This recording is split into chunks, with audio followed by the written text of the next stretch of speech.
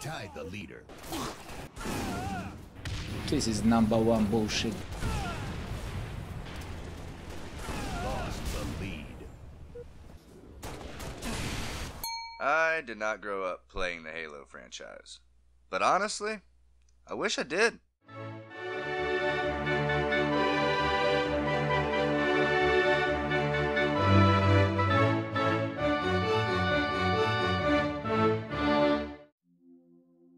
You see, I got the Game Pass a couple months back and decided to give the Master Chief Collection a download. I owned Halo 3 back in the day, but I never played online, and without the context of the prior games, I was a little lost on what the story was or even the threat that the actual Halo itself possessed. As a matter of fact, my buddy GORIDNAK, who has been playing through the campaigns with me on Twitch, he did play these games in their prime. And he let me know that the remaster versions are done extremely well, and with a detailed care that is fitting for the legacy that these games hold.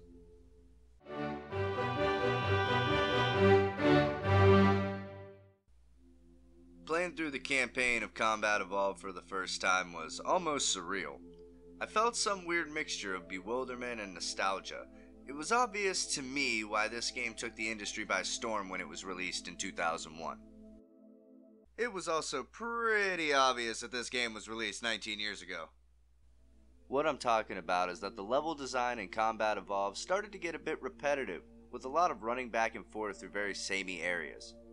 However, at the beginning and end of every level, you're rewarded with a cohesive cutscene that gives proper context to the stories and the levels you are fighting through.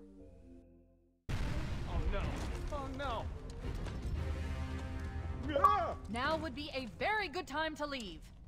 Obviously, the old graphics aren't that great nowadays, but the fact that I could seamlessly switch between the classic and remastered graphics at the press of a button is a nice touch, especially for someone like me who never got to experience them back in the day, but has an immense amount of respect for the art and games from this era.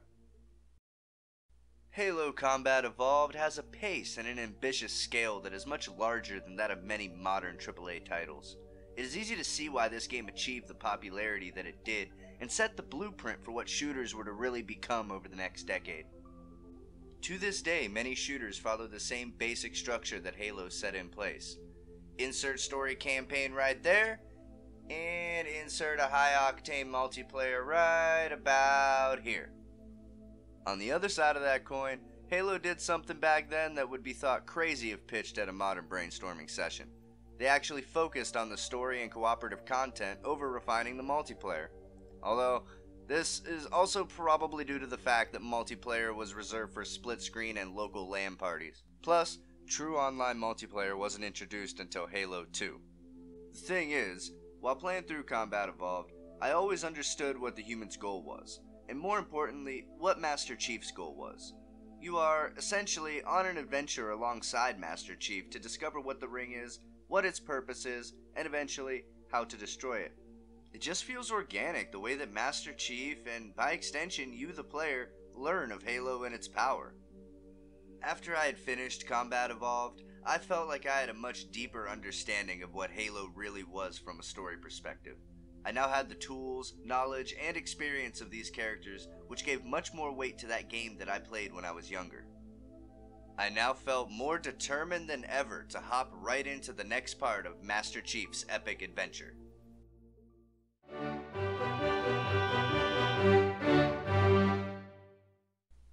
As determined as I was to jump into Halo 2, I was also a bit nervous. The first game had a great story that could easily be used as the foundation for any number of stories and plot threads. The building blocks were set up for the sequel to be truly great. My nervousness stemmed from the level design of Combat Evolved. It was very large, which is generally a good thing, but the levels were very samey. There was a lot of copy and paste in the corridor levels in the first game. This made some of the larger levels even larger, which inevitably resulted in these parts being a bit of a slog to get through, especially when they involved the Flood. I was very relieved when I saw that Halo 2 had a lot of care taken into the level design. There was a lot more originality, more scripted events, and the pace is not disrupted by running around levels that look exactly the same room to room.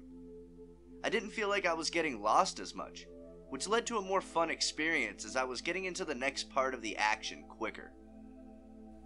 And if you played games from this era, you know the hardware was limited and that developers would purposefully make the levels windy and confusing to make the games longer. Halo 2 did a pretty good job of breaking the mold by making fun and interesting new environments for us to explore. The story in Halo 2 is a bit similar to Halo 1, and these three things will remain the same. 1. They find a Halo ring. 2. They need to get rid of it. And 3. The Flood is going to be annoying as all hell. The thing here is that the game sort of assumes you have played the first Halo, which is fine because the storytelling feels like it has a natural progression from level to level. The characters also feel like they have more of a chemistry due to the fact that we see them doing things as opposed to being told what their past achievements are. The war between the humans and the Covenant is in full swing throughout this game. It feels like the most epic conflict to ever happen in the Halo universe. What I mean by this is that in many stories, there's usually a past greater conflict that is referenced to, and you, the player, are left picking up the pieces of the world or setting after said events. My point is that Master Chief and the humans are truly fighting for their lives in Halo 2. There is a sense of urgency and desperation that many games try to capture, but generally fall flat by trying way too hard to tell you as opposed to showing you. Every character feels like they are important and a part of the story. Commander Keyes is a very witty commander that is capable of making quick decisions under pressure. It is arguably because of her that the humans make it through the events of Halo 2. I like to think that while I'm slaying the Covenant, Commander Keyes and the rest of the human fleet is in some crazy air battle above whatever location I happen to be hopping around. All of this ties the whole story together for the dramatic climax that comes in Halo 3. So yeah, Halo 2 ends on a massive cliffhanger. If I didn't have the third game in the Master Chief Collection, I'd honestly be disappointed with this ending as it is pretty abrupt. I remember asking my buddy if that was it after we completed it. It was, and it wasn't bad, it just left you with more questions than answers. Answers that I needed to find out for myself.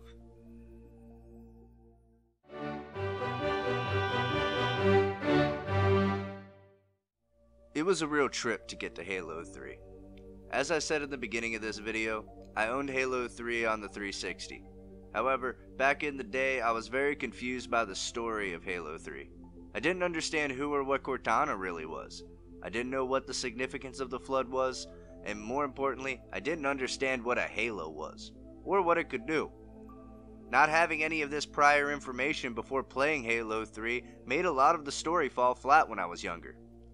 This time around, however, I had the proper context, and was actually excited to experience Halo 3 the way it should have been experienced all those years ago. The story of Halo 3 wastes no time in picking up where the second game left off. As me and Gorid were playing number 3, I realized just how much time and money was spent making this particular game one of the bests in the franchise. The graphics and animation hold up extremely well for a game released in 2007. Everything from the music, storytelling, setting, and characters are all handled in a way that flows together. This game never tried to be something it wasn't. I never felt like I was wasting my time on a bloated objective, or that a minigame was slowing the pace in order to bloat the overall runtime. This was just a great game, with a great story, that left the ending open for another sequel. This ending wasn't as abrupt as Halo 2, but it was open-ended enough that you knew something could happen later, and there would obviously be a sequel. It is no wonder this game was praised so much by my peers. I wish I could have experienced the online modes in their prime. Now, unfortunately, I am reliant to play the online multiplayer on the Master Chief Collection, which admittedly needs a little bit of work as of the time of writing. You could tell that Bungie really cared about this franchise. The work that went into these games had to have been extraordinary for the time. Playing through the story of these games, they almost feel flawless in their storytelling. That isn't to say these games don't have flaws. Of course they do. But the demerits are hardly a mark against the overwhelmingly positive narrative that Bungie managed to tell in these three titles. I now see the Halo trilogy as a must-play, in a similar fashion to the way you should watch the original Star Wars trilogy. They really are that good, and that's why I've tried to stray away from major spoilers in this video. However, If you did enjoy this video, leave a like, leave a dislike if you didn't. Comment your thoughts on the first 3 Halo games. I'd like to know your memories of them. If you'd like to see a similar content like this, please don't forget to subscribe, as it is free and it really helps me out. Thanks for watching, and have a great day.